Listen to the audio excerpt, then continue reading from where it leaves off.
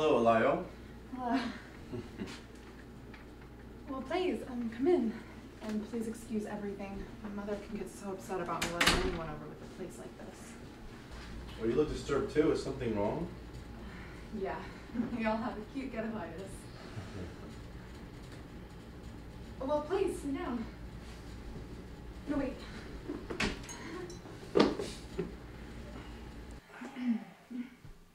So how was Canada? Canadian.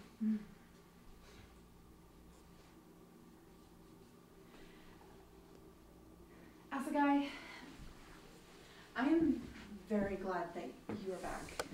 Are you really? Yes, very. Why? You were so glad when I went away. What happened? You went away. Ah. Before, you wanted to be so serious before there was time. How much time does one need before one knows what one feels? What'd you bring me? Open and see. Oh, as a guy, it's beautiful. You got this for me? And the record too. I just have to teach you how to drape it myself.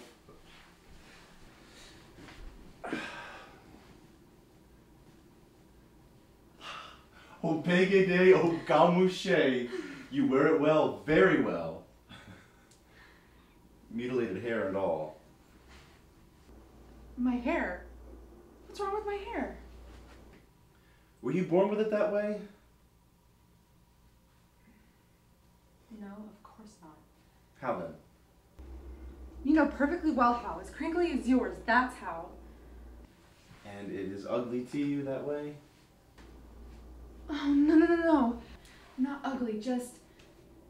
It's so much harder to manage when it's raw. And so to accommodate that, you mutilate it every week? It's not mutilation. Please, I'm only teasing you because I know that you are so very serious about these things. Do you remember the first time we met at school? You came to me and you said, and I thought you were the most serious little thing I'd ever seen. You said, I want to talk with you, Mr. Asagai, about Africa. You see, Mr. Asagai, I am in search of my identity. Yes. Well, it's true, this is not so much the profile of a Hollywood queen as a queen of the Nile, but what does it matter? Assimilationism is so popular in your country. I am not an assimilationist! Such a serious one. Well, do you like the robes? Please take excellent care of them. They are from my sister's personal wardrobe. You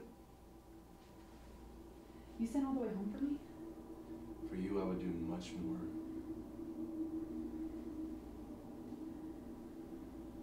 Well, that is why I came, and now I must be going. Will you call me Monday? Yes, we have many things to talk about.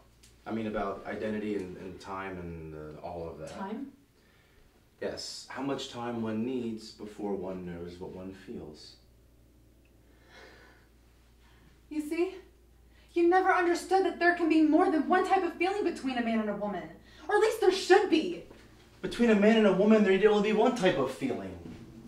And I have that for you. Even now. Right in this moment. I know. But on its own, it's not enough. I can find that anywhere.